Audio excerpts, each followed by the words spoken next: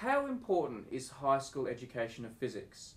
Is it not more important that everyone can just read, write and do arithmetic, and then when they get here to university and have made a conscious decision to become a physicist, that you start moulding them and telling them what's important? Well, that's a very interesting stance to take on that.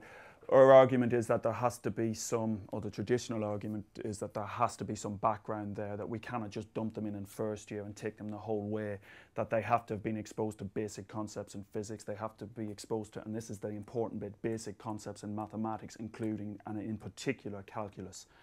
And there just isn't enough time in the 3 or 4 year degree to really take students from having absolutely no knowledge base to learning, getting as far as quantum field theory or whatever. That's an awful lot to try and get into a university course. And even, there's obviously, even for those people who don't go on to physics in university, who don't go on to engineering or maths or chemistry or whatever in university, we have to teach the sciences. The general populace has to be taught about the importance and the wonders of science. And in fact, I would argue that it's skewed, or has been skewed far too much the other way, that the people who are going on to university aren't getting the background they require, because the argument has been, well, what we need to do is have a broad brush approach, get as many people interested in science as possible. And the way that has happened is to throw away a lot of the mathematical detail, and that's a real huge problem for us at university. And also I feel incredibly sorry for the students coming in who come from A-level, come from high school with a completely different view of what physics actually is, and then they come here and they get an awful lot of mathematics and they think, I didn't sign up to do a mathematics degree, I signed up to do a physics degree. And we have to continually tell them that maths is the language of physics, and you cannot, it's just impossible to do physics by chucking away the maths. And unfortunately, lower down the earlier years of the student's education, that's what happened. The other thing I really want to stress as well, because it's so too easy, for somebody who's in their mid-40s to go, oh, it was so much better in my day, we were so much more rigorous, etc. I've got, I did my degree in Dublin City University. There's a physics education group there, and one of the people in that group starts off his seminar, one of his seminars with, it's been well known for 200 years that the quality of first year students has been dropping dramatically. And, there's a real, it's very easy to get caught up in a Daily Mail type rant about how much better it was, in a golden age. And really, the students are as good as ever they were. Some of the students doing PhDs coming through now are just phenomenally good, and but those students will always do well, almost irregardless of the system, and they'll hack through it. The problem is for those who perhaps are not in the top tier, how do we teach them and how do we educate them? And I have some sympathy for the view that what we want to do is sort of bring those people in, get them excited about science, and doing endless bloody problems about inclined planes or friction or rolling balls or whatever. It is perhaps not the most exciting thing. It's incredibly important to understand the physics, but it may not attract people in. Can I, a few questions. One of them is, you said you encounter physics students who turn up in the first week or two, are hit by all this mathematics and say, this isn't what I expected physics to be. What did they expect physics to be? They expected physics to be a lot closer to what they've done at A-level, where there's, for example, calculus has been ripped out of A-level physics. The fundamental basis of so much of physics. Differential and integral calculus is no longer there. And we have to introduce that. We have to, even at the level of drawing diagrams, which 20 or 30 years ago you'd have to set up a problem, you'd have to think about it at A-level level. You'd have to think about, well, how do I draw my diagram here? How do I work out what the forces are? How do I decompose those forces into the various components? Now, an awful lot of the time, the diagram is drawn and it's a sort of tick box exercise or a multiple choice type exercise. And so thinking of a problem from first principles and thinking about how do I set this out step by step, that's a skill that has, I would argue, has been lost. And again, the problem is the powers that be, I think, really have students' best interests at heart, and almost in some cases have the best interest in terms of the country at heart, in terms of how they attract people into science. But The problem is that there hasn't been enough discussion with university departments, and it's left it very difficult for students coming in. Sorry, I'm waffling, Brady. It's okay, I just feel like you didn't answer my question. I felt Say it again, yeah. My question is, what do they think physics is? Not what do they then find out it is. Yeah. What do they come expecting? Do they come expecting a Brian Cox documentary? Or? They come expecting something which I think is a little less quantitative than they get. Is a little bit more descriptive, a little bit more wordy, a little bit more focused on wow, bang, whiz bang, cutting edge physics. And of course we actually try and do that, and here in Nottingham we have something called Frontiers of Physics where we try to bring that in. But you've got to take that and you've got to have the, you know, the bread and butter stuff, because without the bread and butter stuff you can't really get to grips with this cutting edge stuff. So I think they may feel a little bit, how can I put it, you know, they've been sold something perhaps that they didn't think they were going to get. But do you think you'd get them here in the first place if they knew the truth? I think we'd get, I think we'd get a substantial number of those who come here. Whether we get quite as many as we do now, that's a very, very good question, Brady. And I can see the arguments that you don't want to make it really, really dry and rigorous and have 14-page derivations, etc.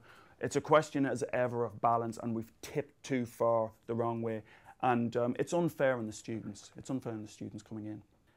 One other aspect, and I'll shut up after this, and perhaps the most frustrating aspect of all for me, is that the examination system here was set up as a market, basically, where you had different providers of examination papers who had, of course, to meet some government regulations with regard to the overall standard of the course. But of course what happens is that the schools then pick and choose which particular examination board they're going to go with, because what they want to do is maximise the scores they get, which in turn maximise where they are in the league table. So what you have there is education, something which is a public good, being driven entirely by the market. Very, very, very bad situation. How do the examination boards react to this mix and match shopping situation? So it's more what the examination boards have to put forward examination papers based on a syllabus that's laid down, but there is quite a great deal of flexibility. And what schools do is they hunt. Or they choose the examination board and the examination papers which they think are the easiest. And what can happen is you can see how that will evolve, because the whole system is locked into really not so much the attainment of the students but the attainment of the school. And then the school wants to get its highest placing in the league table, and it will do pretty well anything to get up the league table. So what you're saying is the exams become easier and easier? Yeah. You say that's in the best interest of the school. Yeah. It's good for the students too that want to get into university. Yeah, but there's an interesting dichotomy here.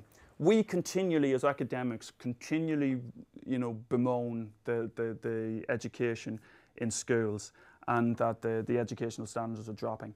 If you look at the number of 2-1 and first-class degrees we award, that's not dropping off a cliff. That's steadily going up as well. So there are some interesting market dynamics there, which I guess if we were to go into, might take us the best part of an hour. But there clearly are issues with regard to rigour and at GCSE and A level. That's clearly affecting the education of high school students. It's clearly giving them a distorted view of really what physics is all about. We have to draw a balance between, you know, getting students excited about science and actually getting that rigour in. And that's not an easy thing to solve. So if I waved my magic wand now and we had Education Secretary Phil Moriarty, what would be the first thing you said at that first meeting with all your education chiefs? What would you be changing? Oh, what a great question, Brady. What a great question. So the first thing I would change if I were Michael Gove, would be, first of all, get rid of the idea of having different providers. Get rid entirely of the idea of having a market anywhere close to something which is a public good like education. And that doesn't matter whether it's primary school, secondary school, or higher education. Let's think about it as a public good. That's something that should not be driven by market choices and profit. And then I'd be drummed out of the Tory party. What happens to those students who are the more disillusioned ones? Do they drop out? Do they learn the math? Do they get terrible? Do they change courses? What's happening at this end? We actually have quite a low dropout rate. The students, on the whole, dig in and get on with it. I know that's not the classical traditional view of students, but our students, I can only go by the students we have here in Nottingham. They're a pretty impressive bunch. Sorry, Brady, but they are. Well, obviously they're very well educated at high school then, aren't they?